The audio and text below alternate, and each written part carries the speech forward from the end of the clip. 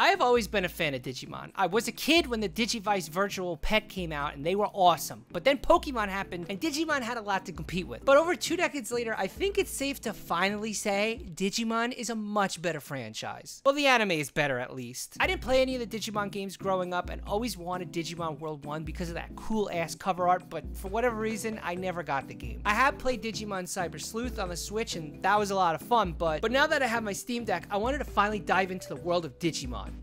World 3. And like that sentence, it's a lot. Digimon World 3 came out on the PS1 in the summer of 2002. It is a very grindy RPG. It's so hard, in fact, to figure out what to do that the creators of the game told everybody to buy the guidebook when it came out. But when you try to get yourself a copy now, it's $80 on eBay. Luckily, some god-tier Digidestin scanned every page and uploaded the guidebook to archive.com, which I've linked below if anyone wants to go old school with their Digimon World 3 journey. But while I was playing this beautifully pixelated Digimon game, it made me yearn to watch the anime again. And if you don't know by now, the Digimon anime follows a group of kids who are at summer camp when they get sucked up into the digital world and meet their Digimons and set out on a crazy journey as a Digidestin to save both the digital and the real world from this crazy evil vampire Digimon guy. And like Pokemon when it first premiered, Digimon became a global and cultural phenomenon, but after season 3, it lost its popularity and started fading off while Pokemon still continued to take over the world. After 2 decades, I think it's safe to say that the first 3 seasons of Digimon's anime truly outshine anything the Pokemon anime has released in its entire run with Ash. With Pokemon, we get a story following a goofy loser named Ash Ketchup who's trying and failing constantly at becoming a Pokemon master. Hell, it just took him 25 years to finally win the damn thing, but with Digimon, you get a more mature story. There's a real sense of danger as these kids are thrusted into a crazy unknown world filled with these monsters and shit. They thought they were gonna get to swim in a lake all summer and eat macaroni salad and hot dogs and finger blast some girl they'll never see again. But no, they are stuck having to not just save this random world, but end up having to save their entire world. As if that's not a lot to deal with, each Digidestin has their own problems going on. Matt and TK's parents are divorced, causing Matt to have a chip on his shoulder, making him a massive dick, and TK is shelter baby. Sora caught her dad cheating on her mom with her soccer coach, Joe is a neurotic nerd, Izzy is a tech nerd, and Mimi is a spoiled brat. Also, there's Ty who wears these cool ass goggles on his head, and he has a little sister named Kari. And if all of their problems weren't heavy enough, in the second season we meet the ultimate emo badass Black War Greymon, a Digimon created from 100 of these evil control spire things that this ugly ass kinda hot gothic spider woman Digimon made. Black War Greymon questions his existence throughout his story like a My Chemical Romance fan, and eventually he can't take the pain of being alive anymore. He offs himself to save the day. That's right, Digimon die in this anime. In fact, it happens more than once with Leomon and Wizardmon dying, which were both so gut-wrenching to watch as a fucking 11-year-old kid. It was probably the saddest thing I had ever experienced until 9/11 happened a year later. While all this is going on, Ash is getting his goofy ass set on fire by his Charizard that won't listen. The 2 animes are not the same. The Digidestins have to actually work to overcome their issues and learn from their mistakes they've made throughout the series. There's real character growth here, and I'd say it's pretty deep for a kid's show. Digimon, though, is a very convoluted franchise. There's